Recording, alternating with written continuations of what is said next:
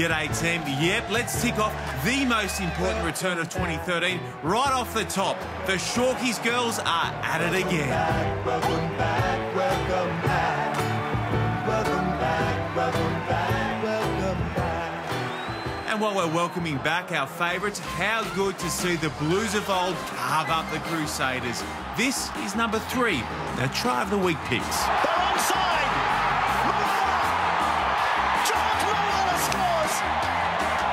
Second is short and sharp. You've got to pay a sneaky line-out move.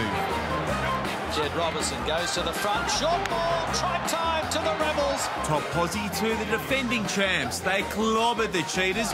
This easily the best of the weekend. There's Nanai Williams. Here's Braden on the double round. Edskam on the charge. Edskam sprinting. And Edskam scores. Actually, it was a rough night all round for the boys from Bloom. Yeah, have a look at this. And...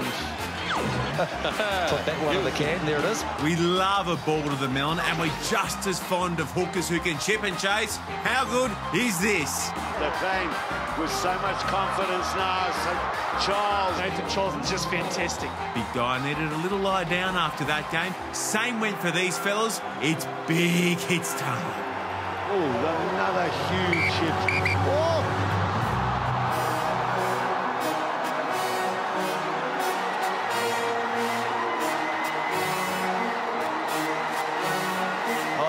He jumped into the tackle.